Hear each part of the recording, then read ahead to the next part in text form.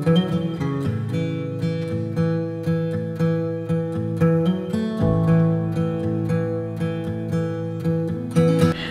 I'm Olivia and I'm the Witch of Wonderlust. I've actually already had 2 cups of coffee today and now I'm drinking black tea. So I'm wired. I'm like ready to take on Satan himself. No. All right, we need to calm down. It's just a FAQ today. That's all it is. I don't need to, there's no reason to fight Satan. Okay, today I'm drinking Madagascar Vanilla by Gold Moon Tea. I got it for Christmas. It's delicious. Highly recommend. All right, so today we are doing a FAQ, a frequently asked questions video. I get a lot of questions both from non-practitioners and from beginner witches, even from people who have been practicing forever, because everybody practices different, so obviously I get questions. So I'm going to start off with just kind of beginner questions. A lot of the questions are coming from my beginner intro into your craft, beginning into your craft video. I get a lot of questions from there that I probably didn't answer or didn't answer clearly enough, and I get a lot of questions on the Moonwater video as well. So I'm going to start with those and then we'll go more into the FAQs of things that are more personal to me. So to start this off, a lot of the questions is where do I start? And I did answer this in my beginning in your craft video. I know what I named it. I did answer this, but in bullet points, super quick, anywhere, literally anywhere. Pick a topic that interests you, whether it be crystals, herbs, spirits, deities, mythology, lore, fae. Pick absolutely anything and just start from there, because you'll just go down the rabbit hole. Another thing I highly suggest if you don't know where to start is to make sure to cross-reference everything. I know that there's a lot of knowledge out there, or a lot of just stuff, and you have access to that with the internet. So watch a lot of different YouTubers, read a bunch of different books, Google like your life depends on it. Go to Barnes & Noble and just browse. Spend a whole day there if you want to. Go to the library and see what they have and maybe even check some things out. Just start anywhere. You can start with literally anything and it'll just unravel from there, I promise. My other suggestion, if you don't know where to start, is take notes. Take notes on everything. If you're doing any kind of divination, take notes. If you're doing any kind of spell work yet, take notes. If you're learning something and that really resonates with you, take notes on it. And the last bullet point on this one is just practice. That's why it's called practice. There's no better way to get better or to evolve in your craft than to practice. So the next one goes into, okay, now I have all this information, now what?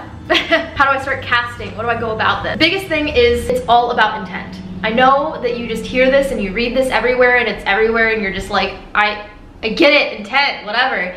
But that's true, it's all about intent. You don't need to run out and buy any fancy tools. You don't need to buy anything. You can literally meditate on something and manifest that. You can write it down. And that's a great way to start spell casting, is just writing things down. And writing things down as if they already happened and keeping them, or you can burn them, or you can just hold them in your pocket or bury them in a potted plant. You don't need tools. It's just about your intent. Third one is, I do want to use tools, so what can I use? What kind of tools should I use or can I use if I'm just beginning?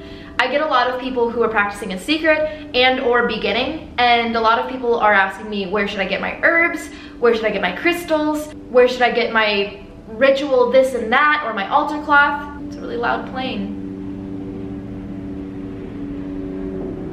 It's a helicopter, just kidding.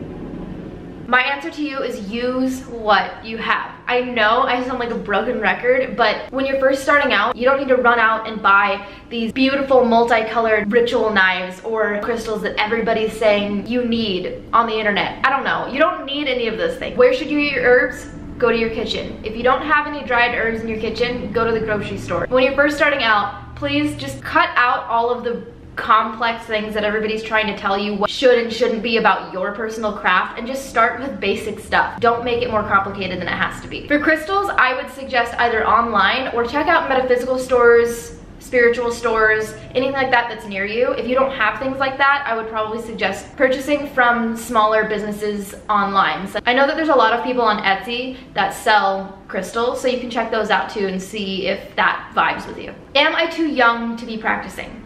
I get this one a lot.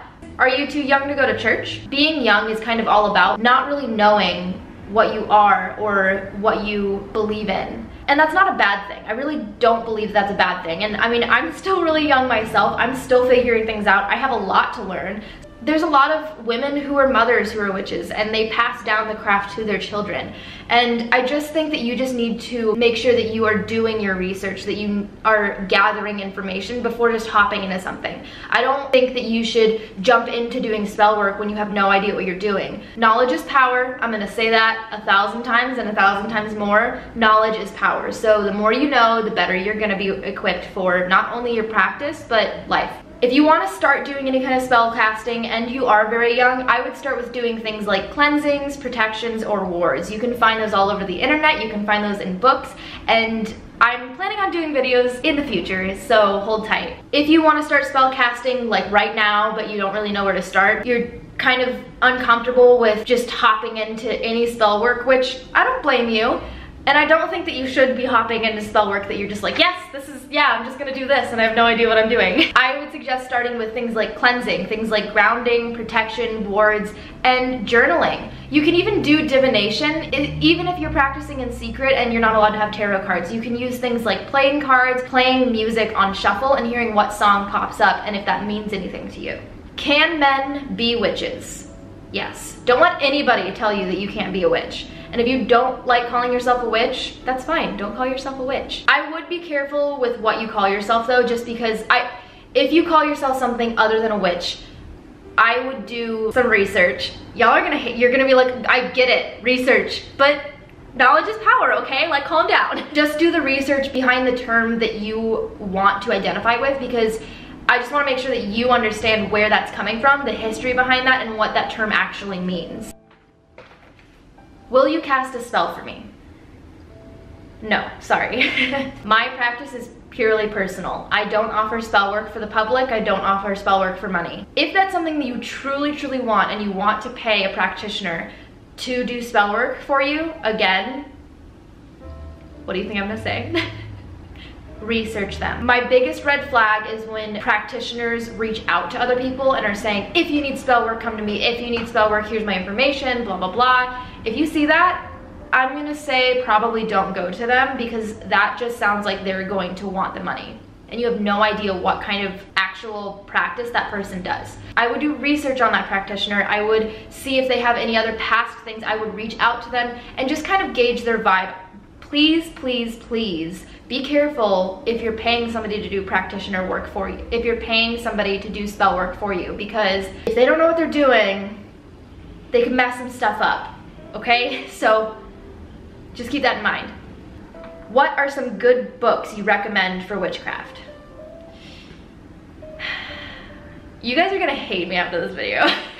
So, two of my favorite books that I reference a lot: 5,000 Spells by Judika Isles and The Encyclopedia of Witchcraft by Judika Isles. They're these giant books, and it comes from a very outside perspective, and the 1,000 Spells is just a bunch of folk magic, ancient spells. I think some of it is ritual magic. There's so many in there that I can't really tell you for sure. But those two I really enjoy. As for other books, I don't like recommending books because, again, every person practices so differently and believes in things that are so different from me that a book that might have helped me might not help you. A lot of witchcraft books are based in Wicca, and I'm not Wiccan. So I had to take a lot of what they were saying with a grain of salt, because that was their religion and I don't follow that religion. I'm not sorry for this. I'm not sorry. Picking a topic and researching that in both the spirituality form and the mundane form. Mythology or other religions, especially religions that you disagree with, because sometimes you might find something very interesting. Check out herbs, both in the magical form and in field guides and in gardening sections. So just across the board, learn everything on both the mundane side and the spiritual side. And that'll help you a lot, I promise.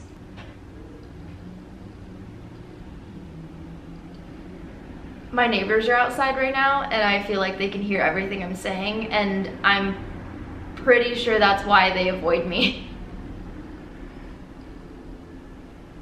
Is witchcraft evil? No, not good or bad. I like to use the metaphor, magic is like a hammer. You can either build a wonderful house with it, or you can beat somebody over the head with it. It just matters who you give that hammer to. How can I join a coven? This one is a little difficult because I found mine out of luck, and it seems that a lot of other people have found theirs out of luck as well. My personal coven is a non-religious coven, so it's a bunch of people who practice and believe a bunch of different things, and we all kind of are solo practitioners that all group together every month. Whereas some people really enjoy the ritualistic magic and rituals of an actual religious coven. So that kind of falls to what you want out of a coven. If you're really looking for a coven, I would go to rituals local in your area if your area offers things like that. So look up things like meetup.com, or just Google pagan rituals in my area and check that out. Socialize in the pagan community, join groups in Facebook. I'm told that there's a lot of groups in Amino, and we actually have a Wonderlust Coven Reddit page. And there's a lot of other Reddit pages for tarot, witchcraft, pagans. So check those out too. If you're too young to go to these rituals by yourself, unfortunately you might just have to wait until you have that freedom to either leave the house or move out on your own. But again, this just gives you time to grow and understand what you believe personally. What kind of water should I use for my moon water? It doesn't matter, honestly. You can use what other kind of water you like. You can even charge tea under the moon if you so feel the need to. Personally, I like to ingest my moon water, so I will use filtered water and cover it when I charge it under the moon. But if you want to use certain things like spring water, rainwater, melted snow, or tap water, all of those work just fine. But if your tap water or river water that you're using isn't safe to ingest, or you're not sure if it's safe to ingest, I would just be safe and use filtered water anyway. Are you Wiccan?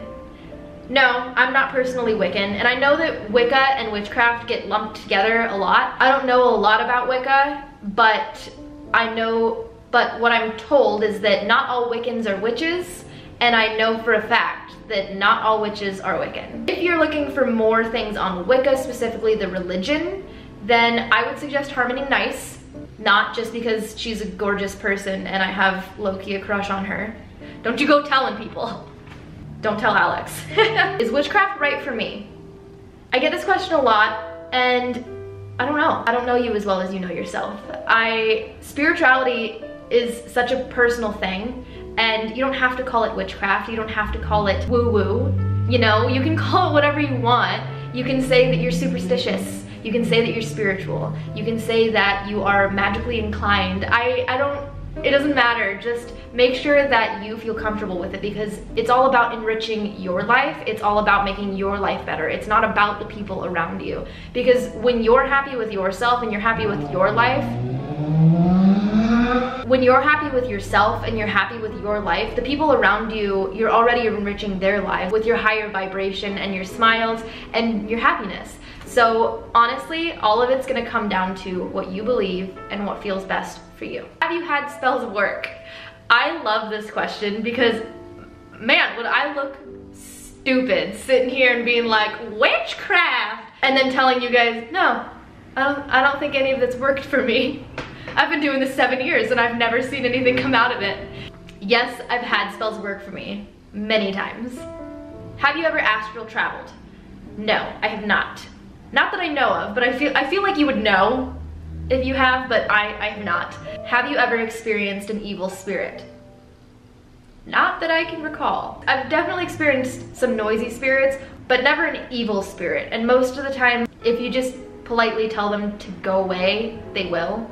I personally have never dealt with an evil spirit, and I'm grateful for that. I've got a lot of protection around me. Do you speak to the dead? Me? No, not personally. I have coven mates that do. I do not. Have you ever hexed or cursed someone? No. Thank the spirits, I have not had to do that yet. What is your advice for beginner witches? Always trust your gut. Never stop learning. Don't do things you don't know anything about. Simplicity is key. Tools are just tools. The powerhouse is you. Do not label yourself if you don't want to. And being spiritual or a witch doesn't define you as a person. This one I get a lot. What kind of tarot deck do you use? I use 3 different tarot decks. All of them I love dearly, and all of them give me very different personalities. The most common one that everybody wants to know about is my Rosa Ophidia tarot deck from Leela and Olive. They have beautiful art, so if you ever get the chance, please do go check it out. I am definitely planning on purchasing some of the Oracle decks as well. I will leave those links in the description below. I also use the Wild Unknown deck, gifted to me by my wonderful boyfriend Alex, and I just recently acquired the Rider-Waite deck, which I've actually been wanting forever, by my wonderful roommate Colleen, so thank you for that. Thank you, Colleen, you're the best. Both of those will also be linked in the description below. I also get questions on the mugs that I use. This particular mug I got in San Francisco. If I can find out where to get this mug, I will link that in the description below. And the last one that I get questions on a lot is that you'll see in the very beginning of my over tea videos with the skull and the flowers painted and my nails. My nails are from Walgreens. They were $8 and they were stick-ons, so if you are interested in that, go for it. And that mug I actually painted on a date with Alex, so that one not online. But thank you for asking, and thank you for all of the very wonderful compliments that I get on that. I have a few different things before this video ends to tell you guys. I am working on some surprises for you. I am so excited to share this with you, but I can't yet. I'm planning on releasing these things for you guys in June, so you don't have to wait much longer. I'm really excited because some of these things I'm able to give away for free, and I'm so excited to do that. And then other things I'm going to give to you guys that I've created myself, and you can help support this channel by purchasing them later. So I'm just really excited. I'm gonna say that 1,000 times. I'm so excited. All right, so that is that. Thank you so much for stopping by. I hope that answered a few of your questions. Well, other than that, I hope you guys had a wonderful week. I'll see you next Wednesday. If you want to join the Wonderlust Coven, go ahead and hit subscribe, and you can see my new videos that I'm trying to post every Wednesday. And you can join the Wonderlust Coven in the subreddit. Talk to everybody who's joined there that's part of the Wonderlust Coven. They're all super nice. They all have amazing art. And you can answer some questions from people who are just starting, people who are practicing in secret, and people who have been practicing for so long. On top of that, go ahead and hashtag any of your practice or anything that's witchy to you under hashtag Wonderlust Coven. I'm on Instagram at the Witch of Wonderlust. And other than that, best of luck, be kind to each other, and may your gods treat you as you've treated others. Bye.